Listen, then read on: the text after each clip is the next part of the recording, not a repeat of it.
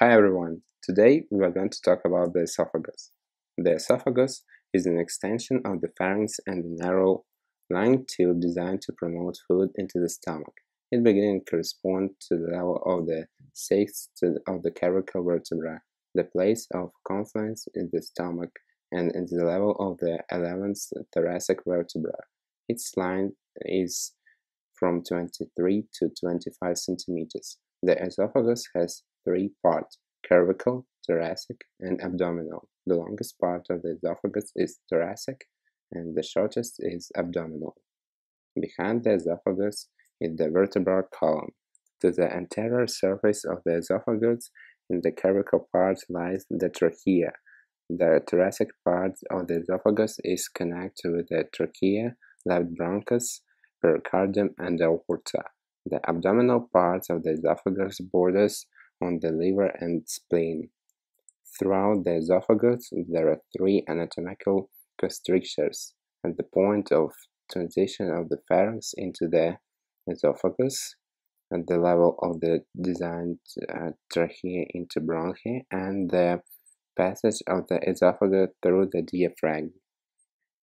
The wall of the esophagus has a thickness about 4 millimeters. There are the following membranes: inner mucous, middle muscular, and outer connective tissue.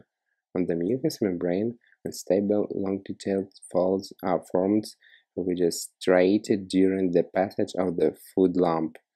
Longitudinal folds give the esophagus on the cross-section a settle appearance. The mucous membrane contains mucous glands that facilitates the passage of food when swollen.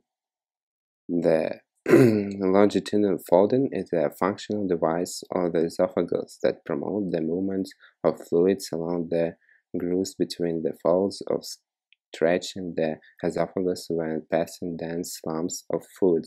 This is facilitated by a loose submucosal layer, thanks to which the mucous membrane occurs greater mobility. There are lymphoid nodules in the submucosal base.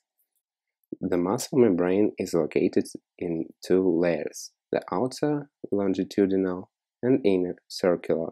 In the upper third of the esophagus, both layers are formed by striated muscle fibers, and in the middle and lower third of the esophagus, they consist of smooth muscles.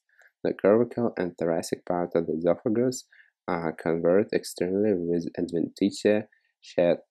Its loose connection with all vertebrae contributes to the displacement of the esophagus during the passage of food.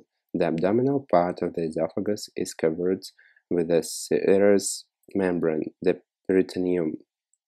Thank you for your attention. Good luck.